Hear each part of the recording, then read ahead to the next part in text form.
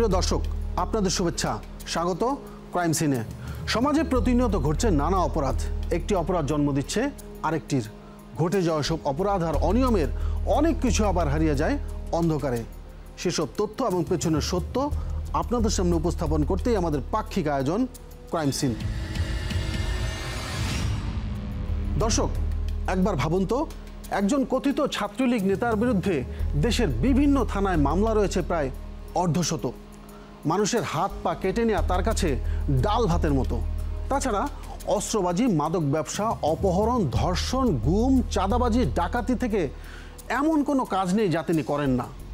কিন্তু তারপরও তিনি বিরাট মাপের ছাত্রলীগ নেতা।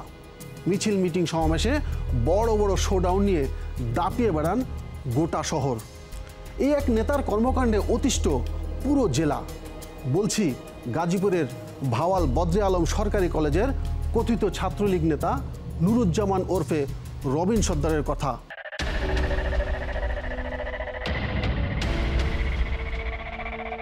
চলতি ৩ তারিখে ঐতিহ্যবাহী ভাওয়াল বদ্রে আলম সরকারি কলেজের ছাত্রলীগ নেতা ফেরদৌসকে অপহরণ করে পায়ের রগ কেটে দিয়েছে নিজ সংগঠনের প্রতিপক্ষরা। গুরুতর আহত ফেরদৌস গাজীপুরের শহীদ তাজউদ্দিন আহমেদ মেডিকেল কলেজের বিছানায় শুয়ে যন্ত্রণায় কাতরাচ্ছেন। কি ঘটেছিল সেদিন ফেরদৌসের সাথে? কারা কেন তার পায়ের রগ কেটে দিলেন? এসবের বিস্তারিত শুনতে চাই ফেরদৌসের মুখেই। গাড়ির ভিতরেই নিয়ে আমি মনে কেন জোরাজুরি করলাম। ওর আগে 3টা সুইচ গিয়ার দিয়ে 3টা আমার পার দিল পায়ে। পার দিয়ে দেখে অজস্র পরিমাণ রক্ত পড়তেছে, গাড়িটা ভিজা গেছে। পার দেওয়ার পরে শুধু পার দেওয়াই না, পিস্তলের ইয়া দিয়ে আর কি মাথায় মারলো, চোখে মারলো। চোখটা আমার একা যায়, এখনও লাল হয়ে দিছে, আরও ফোলা ছিল, তো ড্রপ দিয়ে দিচ্ছে এখনও। তো সেই ক্ষেত্রে এভাবে মারধর করলো। তো মারার পরে সে বলতেছে যে আমার পাটা কেটে ফেলবে, পাটা কেটে ফেলবে।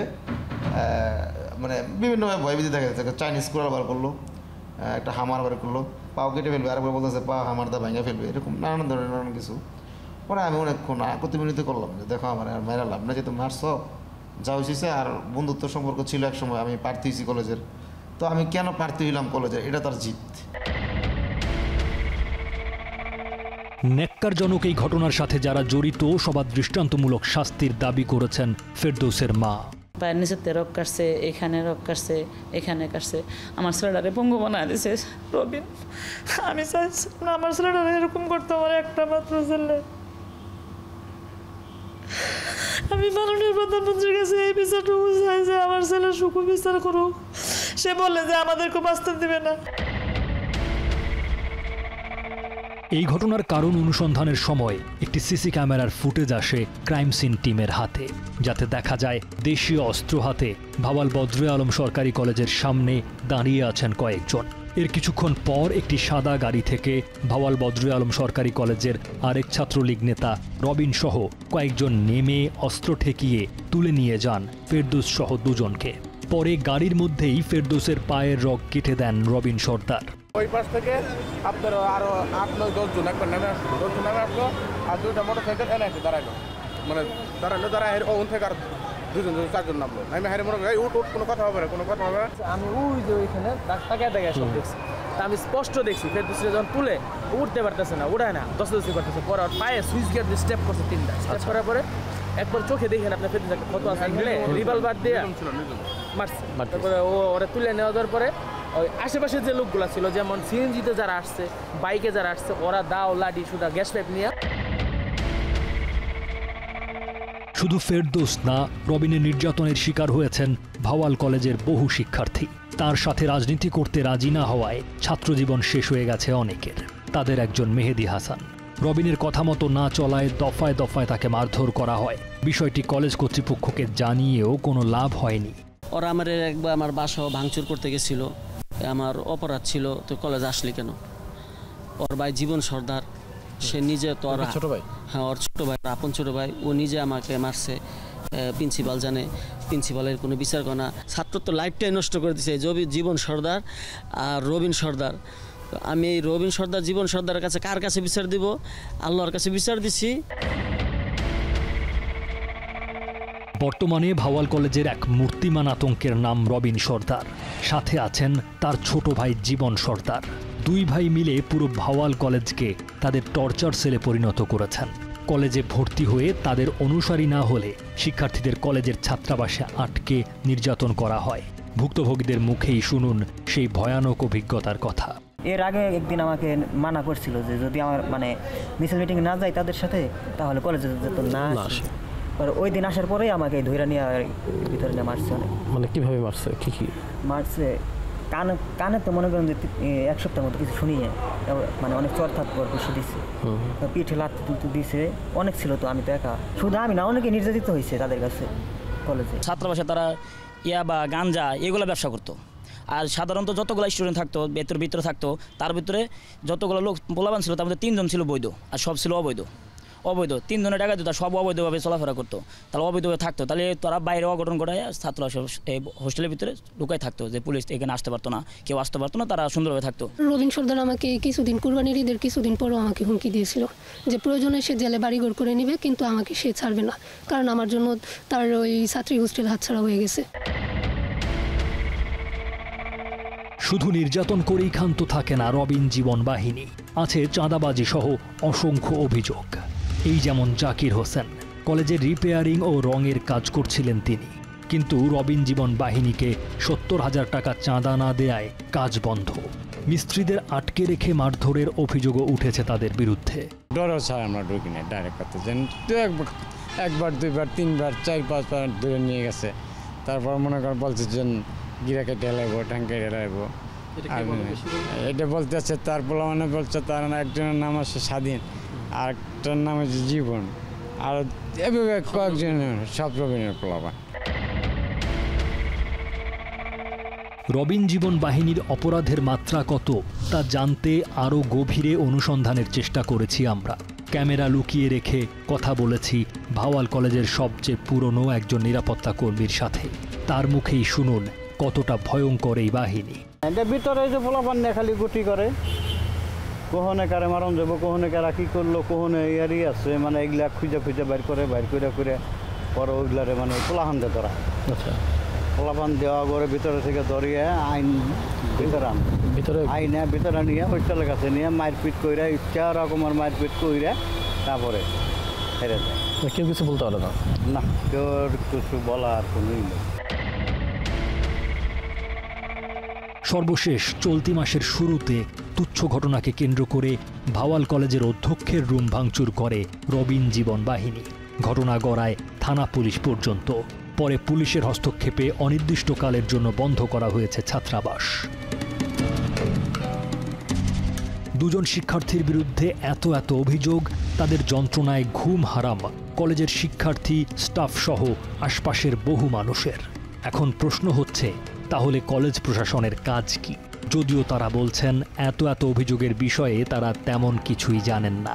বিষয়টি হলো একজন স্টুডেন্ট, সে আমাদের ছাত্র না, ঠিক আছে, এখন ছাত্র ছিল, এখন কখন আসে, রাতের বেলা যদি কেউ আসে, সেটা তো আসলে ওইভাবে এটাকে দেখাশোনা করা ইটস ভেরি ডিফিকাল্ট। আমাদের কাছে তো আর এইসব নিয়ে কেউ অভিযোগ করে নাই, সুতরাং এটা আমরা এইভাবে জানি না। একটা ঘটনা ছিল যে একজনকে মারলো, একটু আগে আপনাকে আমি বলছি, সেটা হলো আমি তথ্য পেয়েছি ক্লাসরুমে মেরেছে। পরবর্তীতে শুনলাম যে ছেলেটা বলছে শুধু একজন না, আরও অনেকেই আমাকে মেরেছে। এটা আমরা বাইরে শুনেছি, সে আমাদের কাছে বলে নাই। যদিও পুলিশ বলছে রবিন জীবন বাহিনীর উত্থানের পেছনে কলেজ প্রশাসনের ব্যর্থতা রয়েছে। সে হলো ভাওয়াল কলেজকে কেন্দ্র করে ভাওয়াল কলেজের মধ্যেই এই সন্ত্রাসী কর্মকাণ্ড চালাতো, ছাত্রাবাসকে সে ব্যবহার করতো এই কাজে। তো সেখানে একটু কলেজ কর্তৃপক্ষের একটু গাফিলতি ছিল, তার একটু দুর্বলতা ছিল। এই দুর্বলতার কারণেই তারা সেখানে তার বিরুদ্ধে অন্যান্য কোনো ব্যবস্থা নেওয়া, ছাত্রাবাস বন্ধ করা, এগুলো কোনো কার্যক্রম নেয়নি। আমি কিন্তু কলেজ কর্তৃপক্ষকে বাধ্য করেছি ছাত্রাবাস বন্ধ করার জন্য।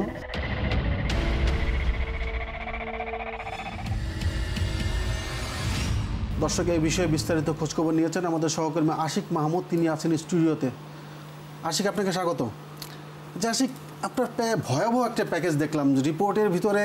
আপন 2 ভাই মিলে মানে এত অপরাধ করছে একটা কলেজে, শিক্ষার্থীরা জানে, আশপাশের মহল্লা সবাই জানে, তারপরও কলেজ কর্তৃপক্ষ বলছে কিছুই জানি না। মানে এটা কি আসলে, নাকি এখানেও অন্য কোনো ভূত লুকিয়ে আছে?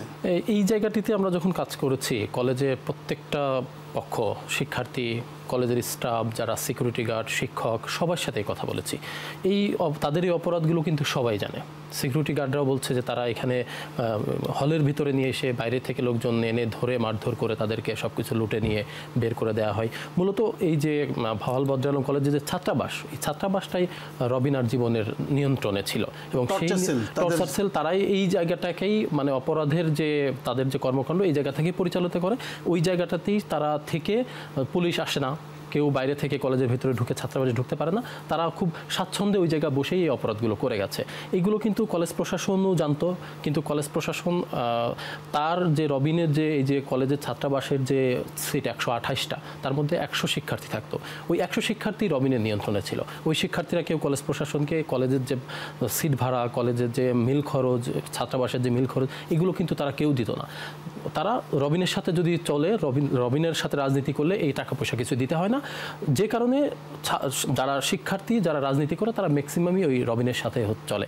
তার এই যে এত পোলাপানের যে সাপোর্ট, এই সাপোর্ট নিয়েই তাই সে কিছুদিন ছাত্রাবাস বন্ধের কিছুদিন আগেও কিন্তু অধ্যক্ষের রুম ভাঙচুর করেছে। তারপরেই কলেজ প্রশাসন পুলিশকে জানিয়েছে, পরে পুলিশের হস্তক্ষেপে এই ছাত্রাবাস বন্ধ করা হয়েছে। কিন্তু কলেজ প্রশাসন কিন্তু ভয়ে এই ছাত্রাবাস বন্ধ করতে পারেনি। তো আমরা যখন প্রিন্সিপালের সাথে কথা বলেছি, তার মুখেও এক ধরনের অসহায়ত্বের বিষয় আমরা দেখেছি, যে সে আসলে কিছু বলতে পারবে না, বা তার মুখ দিয়ে রবিনের নাম বলা, জীবনের নাম নিয়ে কিছু বলা, যে এত অভিযোগ, এত মামলা, এসব বিষয়ে তারা ভয়ে আসলে কিছুই বলতে চায় না।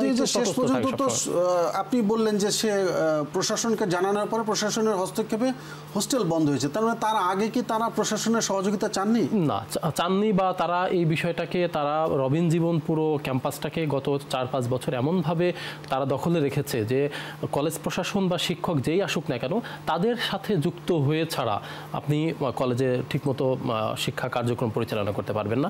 তারা ঠিক যেটা বলবে, যে প্রোগ্রাম হবে বলবে সেটা হবে, যে প্রোগ্রাম হবে না সেটা হবে না। এবং তারা ঠিক যেভাবে প্রোগ্রাম করবে, প্রোগ্রামে সে টাকা পয়সা আত্মসাৎ করা থেকে শুরু করে চাঁদাবাজি করা, সব কর্মকাণ্ডগুলো রবিন জীবন তারা মিলেই করবে। এবং এটাতে কলেজ প্রশাসন অনেকটা মানে ভয়ে, তাদের ভয়ে তটস্থ হয়ে থাকে পুরো সময়টা।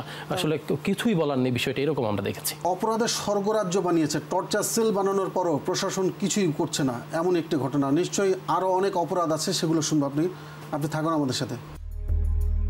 দর্শক, এখানেই শেষ নয়, আরও অনেক ভয়ঙ্কর ঘটনা আছে এই নেতার বিরুদ্ধে, সেটাই জানাবো ছোট্ট একটি বিরতির পর।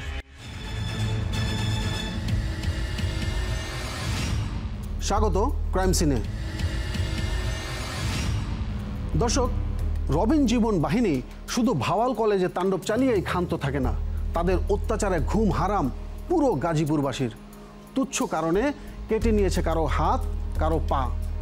কোনো কারণ ছাড়া কত মানুষের যে কুপিয়ে জখম করেছে তার হদিস নেই। তুচ্ছ কারণে কিশোর গ্যাংয়ের শত শত ছেলেদের দিয়ে তাণ্ডব চালায় বিভিন্ন হোটেল, গার্মেন্টস, এমনকি মানুষের বাসাবাড়িতেও।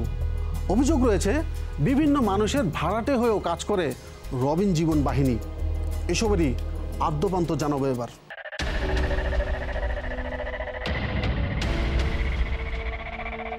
দর্শক, এক পায়ে ভর দিয়ে হেঁটে চলা ছেলেটির নাম সাকিব। 2018 সালে তুচ্ছ কারণে তাকে জয়দেবপুর রথমেলা থেকে ধরে নিয়ে যায় রবিন সর্দারের ছোট ভাই জীবন সর্দার। পরে রবিনের সাথে পরামর্শ করে বালুর মাঠে নিয়ে কুপিয়ে তার পা কেটে নেন। সুইচ গিয়ার ছিল, চাপারিয়া ছিল, আর স্কুটার ছিল, মানে আন্দা গুন্দা আর কি করছে। কোমরের নিচে কন্ত উপরেও দিয়েছিল 2-3টা, উপরে একটি হাতে লাগছে আর কি, পায়ে এনে লাগছে, আর কোমরে সব। এই পায়ে লাগছিল মনে হয় 4টা না 5টা, আর এই পায়ে লাগছিল 2টা নিচে, জানে আডুর নিচে। পিছনের রকগুলো আর কি, দোনো পায়ের পিছনের রকগুলা কেটে গেছিল। এই ঘটনার সময় এসএসসি পরীক্ষার্থী ছিলেন সাকিব। পরে আর পরীক্ষায় বসা হয়নি। এখন ঘরবন্দি অবস্থায় দিনরাত পার করেন তিনি। আমি বাসা থেকে বাইরে না, তারপর মানে এর পরে থেকে আর ভাই আসে, ভাই বোন বাসা জীবনটা থমকে গেছে একবারে, মানে সারাদিন করেই থেকে। ছেলের এমন করুণ পরিণতির কথা বলতে গিয়ে কান্নায় ভেঙে পড়েন সাকিবের মা। বিচার দিয়েছেন আল্লাহর কাছে।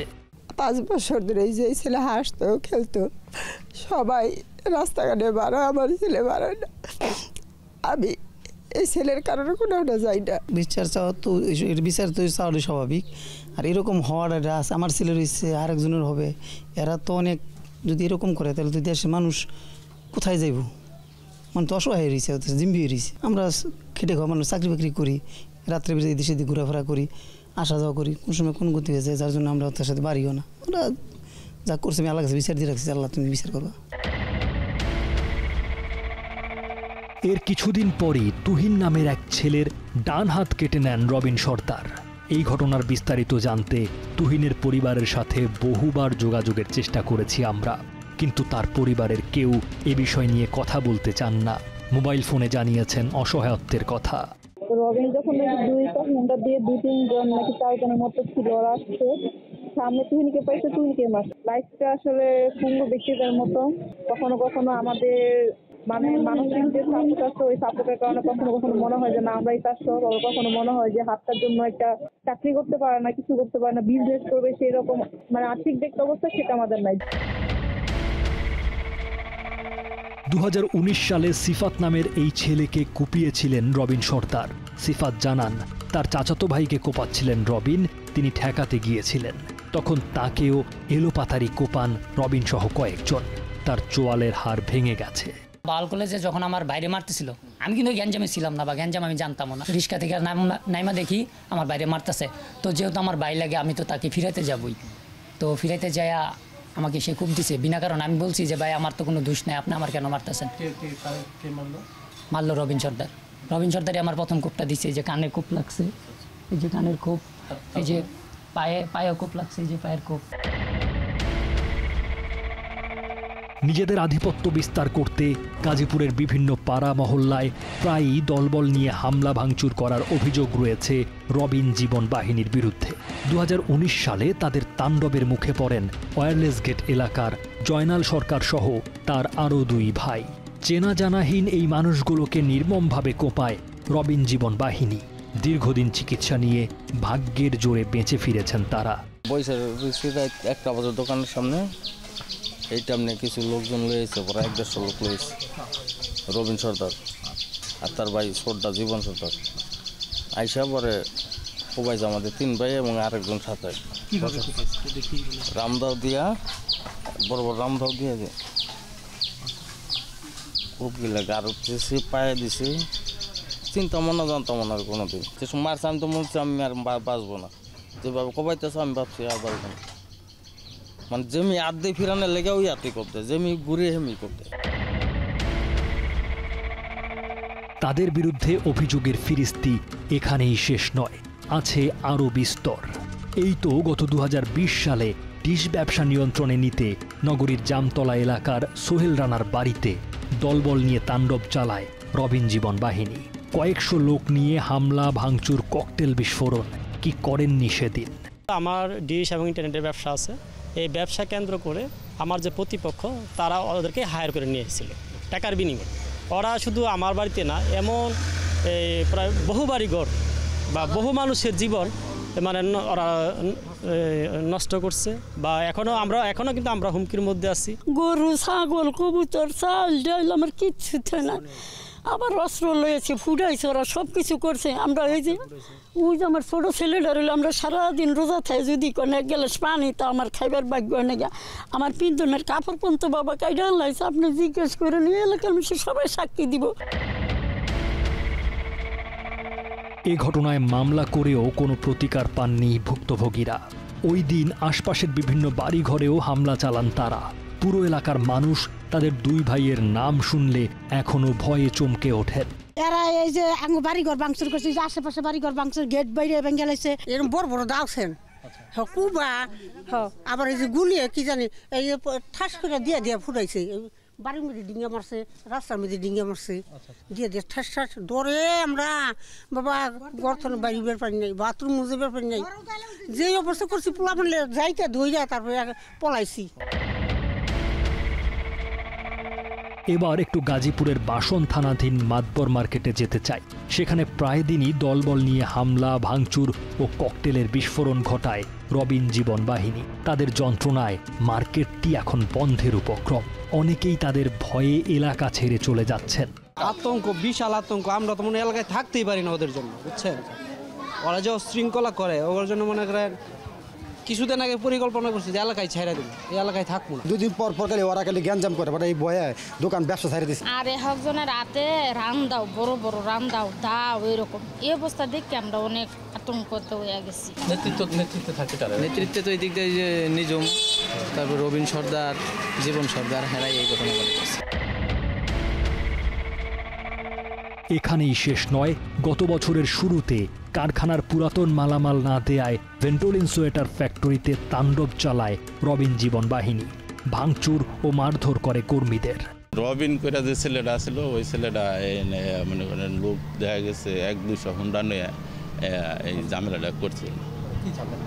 ওই মাল সামানা নিয়ে যাবো, নাহলে যে লোকের দিছে হারে মায়ের দূর করে, এই মানে করেন ঝামেলাটা।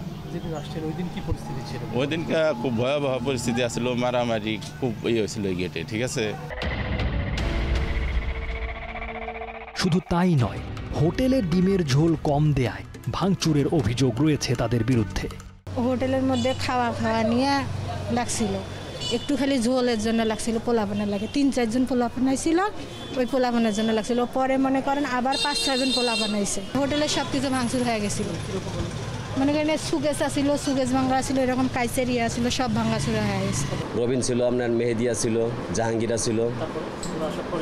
ওরা আসার পরে তো এই গাঞ্জা দাও নিয়ে কোবাকুবি শুরু হইল।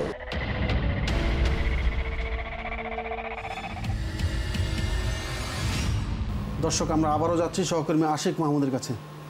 আচ্ছা আশিক, এই যে গল্প বললেন কারো হাত কেটে নিয়েছে, পা কেটে নিয়েছে, মানে কিভাবে সম্ভব? মানে আমার তো নিজের বিশ্বাস হচ্ছে না যে গাজীপুর রাজধানীর উপকণ্ঠ, সেখানে কিভাবে সম্ভব এই ধরনের ঘটনা?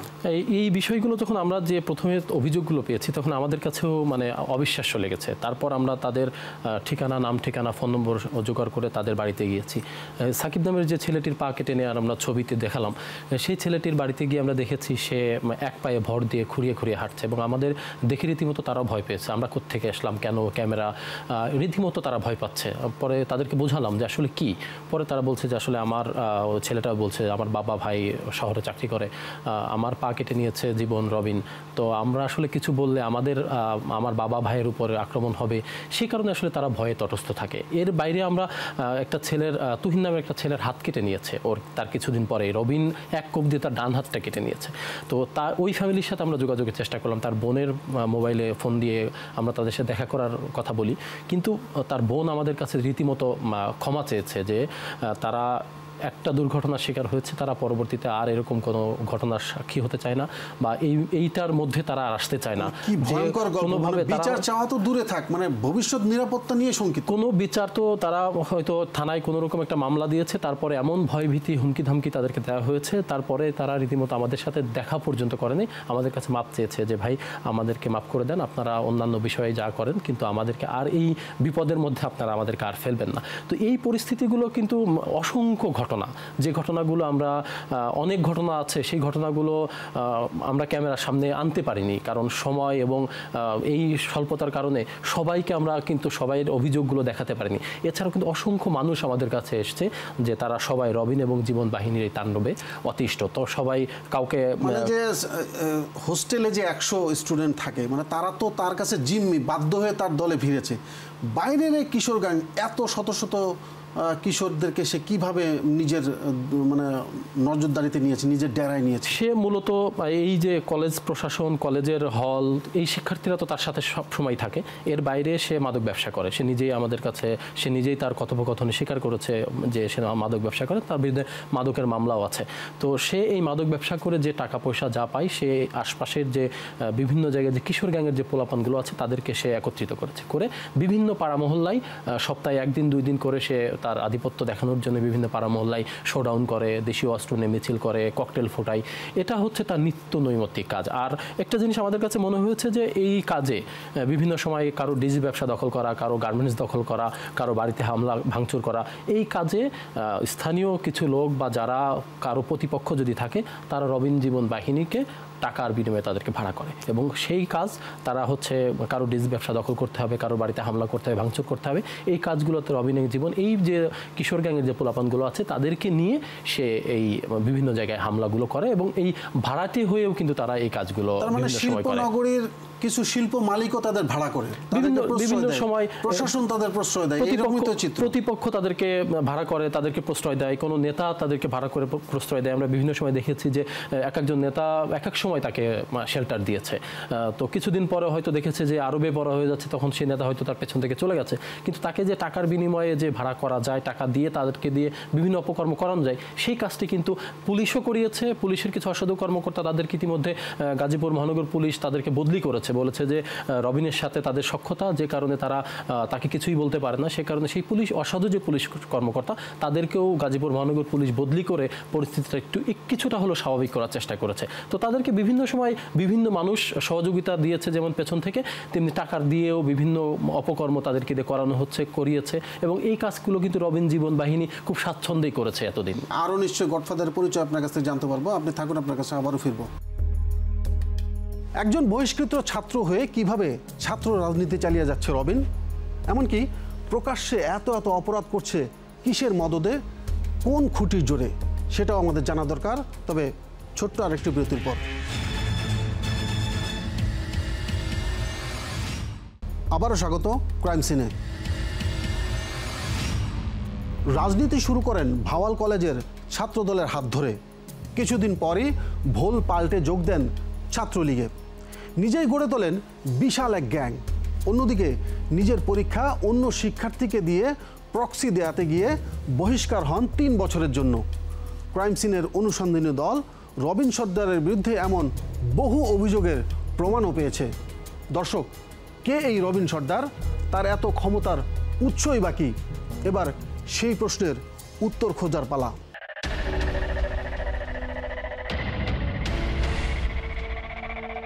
রবিন সর্দারের আসল নাম নুরুজ্জামান, জন্মস্থান শরীয়তপুর, যদিও তার বেড়ে ওঠা জয়দেবপুরের শিববাড়ি এলাকায়। 2012 সালে এসএসসি পাশ করে গাজীপুরের ভাওয়াল বদরুল আলম সরকারি কলেজে ভর্তি হন রবিন সর্দার। রাজনীতি শুরু করেন ছাত্রদলের হাত ধরে। ওই সময় বিএনপির প্রভাবশালী নেতা হান্নু মিয়ার সাথে চলাফেরা করতেন, তবে দল ক্ষমতায় না থাকায় খুব একটা সুবিধা করতে না পেরে 2016 সালে ভোল পাল্টে যোগ দেন ছাত্রলীগে। পরের বছর কলেজ ছাত্র সংসদের দাবিতে বর্তমান মুক্তিযুদ্ধ বিষয়ক মন্ত্রীর গাড়ি অবরুদ্ধ করেন রবিন সর্দার। এরপরই ভেঙে দেয়া হয় ছাত্রলীগের কলেজ কমিটি। তারপর থেকে শুরু হয় রবিন বাহিনীর তাণ্ডব। রবিন সর্দার এই এলাকার মধ্যে খুব খারাপ ছেলে। কলেজের মধ্যে কোনো ভালো মানুষ থাকতে পারে না, বিভিন্ন সমস্যা তৈরি করে, এলাকার মধ্যে খারাপ ব্যবহার করে সবার সাথে। মানে খুব ডেঞ্জারাস ছেলে। কি করে? ও হইলো ওর কামই সন্ত্রাসী, ওর কাজে সমস্ত খারাপ কাজ, ভালো কোনো কাজ নেই ওর। বাড়িতে কিছু হইলে পোলাহান লইয়া বাড়ি ঘর ঘেরাও দিয়ে মারবার লেগে হামলা করে। মানে রবিন আর কি ওই পোলাহান চিনিলে এত পোলাহান ওর লগে তো অনেক পোলাহান হই রে বাবা। ও ভাই সন্ত্রাসী, ভাই হইলো মনে করেন ভালো কলেজেই করে, মনে করেন পোলাহান পালায়, মনে করেন হইলো ভাই চিন্তা করায়, আবার মনে করেন ভাই মারামারি করে ওটাই মনে সেট হয়ে যায়, নিয়ে মারধর করে। কলেজ ও আশপাশে আধিপত্য বিস্তার করতে প্রথমে হলের নিয়ন্ত্রণ নেন রবিন। সেখানে বসেই হেন কোনো অপরাধ নেই যা তিনি করেন না। যারা পলিটিক্সের সাথে যারা জড়িত না, তারা মনে করেন ওরা যদি ওদের সাথে না যাইতো মিছিল মিটিংয়ে বা ওদের কথা না শুনতো, ক্যাম্পাসে ওদের ডিরেকশন না শুনতো, তাহলে ওরা ওই সাধারণ স্টুডেন্টদেরকে ক্লাসরুমে নিয়ে মুখ বেঁধে পিটাইতো। কে হুনারে শেল্টার দেয় তা বলতে পারি না, কিন্তু তার সাথে মানে অলওয়েজ তার সাথে মনে করেন গুন্ডা বাহিনী থাকবেই। তারা ওই কলেজের, সে তো কলেজের ছাত্রই না, তার সাথে আরও অস্ত্রধারী মনে করেন কিছু সন্ত্রাসী থাকে, যেমন তাদের নাম শেখ দেলু, তারপরে মানে সন্ত্রাসী বাহিনীর ভিতরে আরও আছে মনে করেন ওনার সহযোগী জীবন সর্দারের সাথেই চলে, তারই মনে করেন কর্মী। আমার মনে হয় কি যে রবিন সর্দার ছাত্রলীগের নাম করে ছাত্রলীগকে নিমজ্জিত করার জন্য ভাওয়াল কলেজের মধ্যে এই কার্যক্রমগুলো করে বেড়াচ্ছে। সে একাধারে অস্ত্র মামলার আসামি, মাদক মামলার আসামি, তাছাড়াও বিভিন্ন লুটতরাজ সহ নানা ধরনের তার বিরুদ্ধে অভিযোগ রয়েছে। খোঁজ নিয়ে জানা গেছে কলেজের হলে বসেই মাদক ব্যবসা করতেন রবিন, যার প্রমাণ পাওয়া গেছে রবিনের এই ফোন আলাপ ফাঁসের পর। 6 মামলা খাইলাম, পোলাপান চলতে পারে না, আমি আমার কাছে টাকা নাই, আমি দিতে পারি না, তাহলে পোলাপান যেগুলো চলে এগুলো চলবো কি দিয়া? হ্যাঁ এটা ঠিক আছে, কারণ আবার তো একটা ইনকাম অগমত করছে, আমি তো না করি যে আমার এত টাকা দেয়, এত টাকা লেনদেন, কিন্তু আমার হারাম একটা টাকাও দেয় নাই। শালনা গুমুক একটা ব্যবসা করে, সীমন্তরিক একটা ব্যবসা করে, আমরা তো ডিলার, সরাসরি ইয়া না। শুধু মাদক নয়, অস্ত্র ব্যবসাও করেন রবিন। অস্ত্রসহ পুলিশের হাতে গ্রেফতার হয়েছেন কয়েকবার। অনুসন্ধানকালে জানা যায় রবিনের ছাত্রত্ব নেই প্রায় 4 বছর। কিন্তু কেন, সেই প্রশ্নের উত্তর খুঁজতে আমাদের এবারের গন্তব্য টঙ্গী সরকারি কলেজ।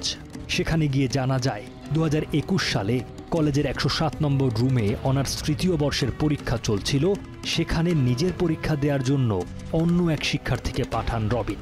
বিষয়টি জানাজানি হলে তাকে 3 বছরের জন্য বহিষ্কার করে জাতীয় বিশ্ববিদ্যালয়। প্রথম দিন ও পরীক্ষা দিয়েছে, দ্বিতীয় দিন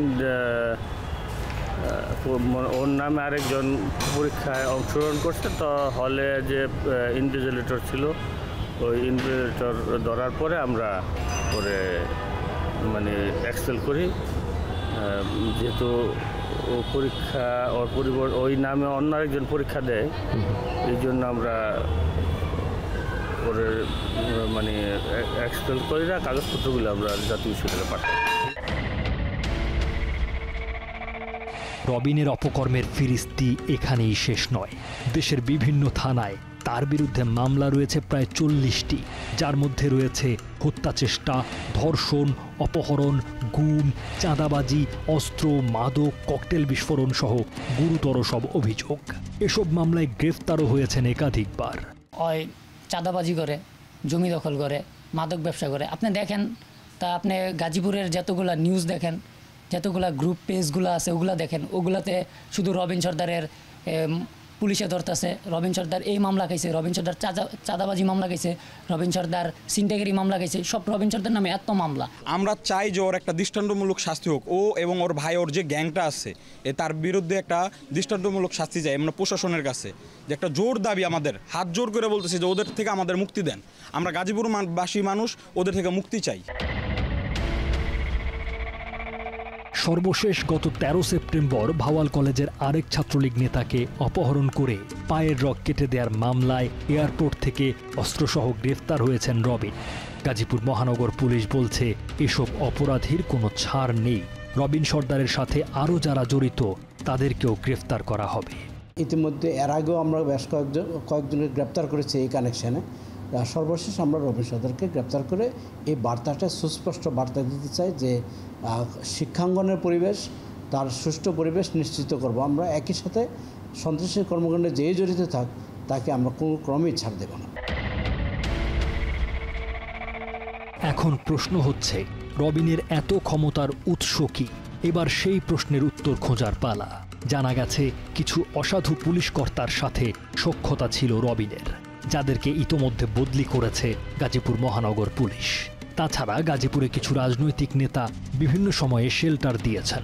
সবশেষ গাজীপুর মহানগর ছাত্রলীগের সভাপতি সরকার বাবুর আশ্রয় প্রশ্রয়ে বেশি বেপরোয়া হন রবিন ও তার ভাই জীবন, যদিও এসব অভিযোগ অস্বীকার করেছেন সরকার বাবু। রবিনের কোনো সময় ছায়াদাতা আমি ছিলাম না। রবিনের উত্থান জন্ম চৌরাস্তায়। চৌরাস্তার যারা রাজনীতি করে সিনিয়র নেতৃবৃন্দ আছে তাদের হাত দিয়ে এই উত্থান। কখনো রবিন চৌরাস্তায় সরকার পরিবারের কোনো সদস্যের সাথে, আবার কখনো আরেকজনের সাথে, কখনো যুবলীগের সাথে, কখনো আওয়ামী লীগের সিনিয়র নেতার সাথে, তাদের সাথে রাজনীতি করেছে। আমার সাথে কখনো না। আমি তো মাত্র বললামই, ওরে মাত্র 6 মাস হয়েছে আমি চিনি। এত অভিযোগের পরও রবিন জীবন বাহিনীর বিরুদ্ধে কখনোই সাংগঠনিক কোনো ব্যবস্থা নেয়নি বাংলাদেশ ছাত্রলীগ। এ বিষয়ে কেন্দ্রীয় ছাত্রলীগের সভাপতি সাদ্দাম হোসেনের সাথে যোগাযোগ করে ক্রাইম সিন টিম। তিনিও এ বিষয়ে কোনো মন্তব্য করতে রাজি হননি।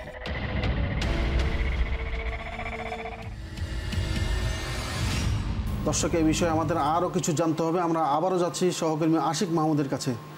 আচ্ছা আশিক, এত ঘটনা শুনলাম, ছাত্রলীগের আরও অন্য গ্রুপও আছে, ছাত্রলীগের প্রতিপক্ষ ছাত্রলীগ, তারপরও কিভাবে এত ক্ষমতা সে পায়, এত দাপট কিভাবে? তার নেপথ্যে কারা? শুধুই কি টাকা পয়সা, নাকি নেপথ্যেও আছে? টাকা পয়সার মূলত এখানে টাকা পয়সার বিষয়টি একেবারেই না। তার নেপথ্যে সে যখন 2017 সালে গাজীপুরে বর্তমান যে মুক্তিযুদ্ধ বিষয়ক মন্ত্রী আকাম মোজাম্মেল হক তার গাড়িবহর আটকে দিয়েছিল, তারপরেই তখন এই অভিযোগে যে ভাওয়াল বদ্রে আলম কলেজের যে ছাত্রলীগের যে কমিটি, সেই কমিটি বিলুপ্ত করা হয়।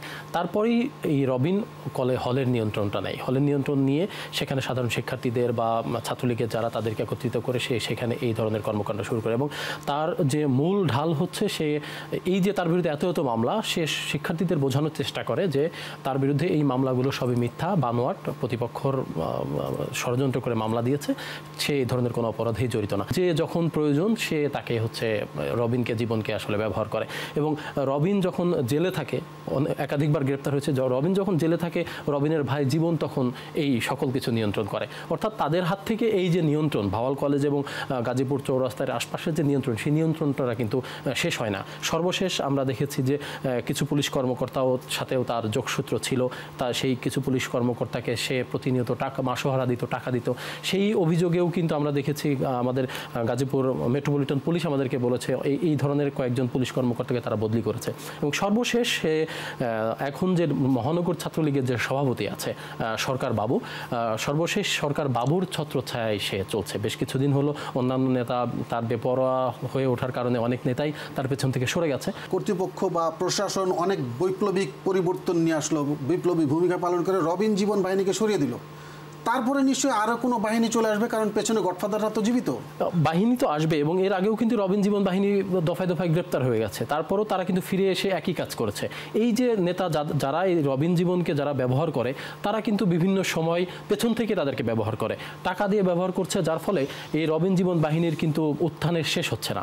তো আজ যদি এই বাহিনী শেষ হয়, তাহলে হয়তো কাল অন্য কেউ এই জায়গা দখল করবে, অন্য কাউকে এই যারা এই তৃতীয় পক্ষ যারা এই সন্ত্রাসীদের ব্যবহার করে, তারা হয়তো তাদেরকে আবার একত্রিত করবে। তো এই যে অপরাধ যে কর্মকাণ্ড, ভাওয়াল কলেজের যে ঐতিহ্য, সেই যে জায়গাটা এখন একটা মারামারি রাজত্ব তৈরি হয়ে আছে ভাওয়াল কলেজে। যাদের সন্তান সেই পরিবারের সাথে তারা কি মনে করে যে তার ছেলেরা এত পরিবারের সাথে আমরা এই পরিবার সম্পর্কে যখন খোঁজ খবর নিয়েছি, তখন সে রবিনের আসল বাড়ি কিন্তু শরীয়তপুরে, সেখানে কিন্তু তাদেরকে কেউ চেনে না। তার মা এবং তার দুই ভাই সহ তারা থাকে গাজীপুরের জয়দেবপুরে। তো এই যে আমরা যে ছাত্রলীগের যে নেতাটার পায়ের রক কেটে দেওয়া হয়েছে, তার কাছে যেটি শুনেছি যে রবিন যখন তার পায়ের রক কেটে দেয়, তখন তার মাকে ভিডিও কলে রেখে যে মা একে যে ধরে নিয়ে আসছি, এই যে দেখো এর রক কেটে দিচ্ছি। তো এই যে নিজের মাকে দেখাচ্ছে, তো এটা হচ্ছে যে ভুক্তভোগী তার প্রত্যক্ষ বর্ণনা যে সে এইভাবে করে তার মাকে দেখিয়ে আমার পায়ের রক কেটেছে। তো এই যে রবিন জীবন এবং তার মা, এই যে সবার কর্মকাণ্ডের মধ্যেই সবার বিরুদ্ধেই আসলে অভিযোগ, সবাই শেল্টার দিচ্ছে। তাছাড়া আসলে দুইটা সন্তান এইভাবে তাদের বিরুদ্ধে একাধিক মামলা, কারো হাত কাটা পা কাটা, একাধিক অভিযোগ প্রত্যক্ষ এবং সরাসরি জড়িত। তারপরেও আসলে তার মা পরিবারের পক্ষ থেকে এদেরকে আসলে শুধরানোর কোনো আমরা দেখিনি। তো যে কারণে আসলে সবার কেউ আসলে অপরাধের দিক থেকে কেউ আসলে ভালো না, বিষয়টি এরকম হলো। সবার বক্তব্য একই রকম যে তার মাও এদেরকে, তার ছেলে যা করছে এটা তাদের কাছে অপকর্ম মনে হয় না, একদম স্বাভাবিক, যা করছে সবই ঠিক আছে, বিষয়টা এরকম মনে হয়। বুঝতে পেরেছি। নিশ্চয়ই আমাদের এই ঘটনা প্রচার হওয়ার পর প্রশাসন নিশ্চয়ই উদ্যোগ নেবে এবং ভাওয়াল বদ্রে আলম কলেজের শিক্ষার্থী, প্রশাসন এমনকি এলাকাবাসীকে মুক্তি দিবে এই ধরনের সন্ত্রাসীদের হাত থেকে। আমরা সেটাই আশা করছি। অনেকক্ষণ আমাদের সময় দিয়েছেন আশিক, ধন্যবাদ আপনাকে। শিক্ষা, শান্তি, প্রগতি ছাত্রলীগের মূলনীতি, কিন্তু কালের বিবর্তনে সেই মূলনীতি থেকে অনেক ক্ষেত্রে সরে আসার অভিযোগ উঠেছে বহু ছাত্রনেতার বিরুদ্ধে।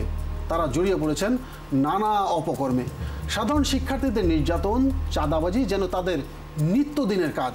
এখন প্রশ্ন উঠেছে, এত অভিযোগ, এত মামলা, তারপরও এসব ছাত্ররূপী সন্ত্রাসীরা কিভাবে ছাত্রলীগের রাজনীতির সাথে জড়িত থাকে? প্রশ্ন উঠেছে পুলিশ সহ আইনশৃঙ্খলা বাহিনীর ভূমিকা নিয়েও। কারণ গ্রেপ্তার হওয়া রবিন সর্দার হয়তো শিগগিরই আবারও বেরিয়ে আসবেন জামিনে, তারপর হয়তো আরও বেপরোয়া হয়ে উঠবেন। এতে করে সমাজে তৈরি হবে অশান্তি, ঘুম হারাম হয়ে যাবে সাধারণ মানুষের। তাই তো এদের বিরুদ্ধে এখনই কার্যকর পদক্ষেপ না নিলে আরও বড় ক্ষতির জন্য তৈরি থাকতে হবে আমাদের। দর্শক, গত পর্বে আমরা দেখেছিলাম সুনামগঞ্জের শান্তিগঞ্জ উপজেলার জয়কলস ইউনিয়নের হাসনাবাদ গ্রাম। এখানে একটি মাত্র কাঁঠালের জন্য 4টি খুন হয়েছে। প্রায় 3 দশকের বিরোধে বেশ কয়েকটি খুনের ঘটনা ঘটেছে এখানে। আর 2 গোষ্ঠীর বিরোধে অতিষ্ঠ পুরো ইউনিয়নের মানুষ। এদিকে এই ঘটনায় মারা যাওয়া 4 জনের মধ্যে 2 জনই মারা যায় ঘটনার দিন এবং বাকি 2 জন মারা যায় ঘটনার 2 দিন পরে। তাহলে কিভাবে এই ঘটনায় সম্পৃক্ত হলো তা নিয়ে রয়েছে ধূম্রজাল। অন্যদিকে মামলার ভয়ে পুরুষশূন্য হয়ে পড়েছে পুরো গ্রাম। আইন শৃঙ্খলা বাহিনীর কর্মকর্তারা বলছেন নিরাপত্তা বিধানে নেওয়া হয়েছে সব ধরনের ব্যবস্থা। দায়েরকৃত মামলার তদন্ত এগুচ্ছে সঠিক পথে। তবে নাগরিক সমাজের বিশিষ্টজনরা বলছেন ইতিহাস আর সাংস্কৃতিক ঐতিহ্য সমৃদ্ধ একটি জেলায় গোষ্ঠীদ্বন্দ্ব, বিরোধ, খুনোখুনি একদমই বেমানান। আপনার আশপাশের যে কোনো অপরাধমূলক ঘটনা আইনশৃঙ্খলা বাহিনীকে জানানো যেমন আপনার দায়িত্ব, তেমনি যে কোনো অনিয়ম আর অপরাধের খবর নির্ভয়ে নিঃসংকোচে প্রচার করা আমাদের দায়িত্ব, ক্রাইম সিনের দায়িত্ব। দেখা হবে আগামী পর্বে নতুন কোনো খবর নিয়ে। সে পর্যন্ত ভালো থাকুন, সতর্ক থাকুন।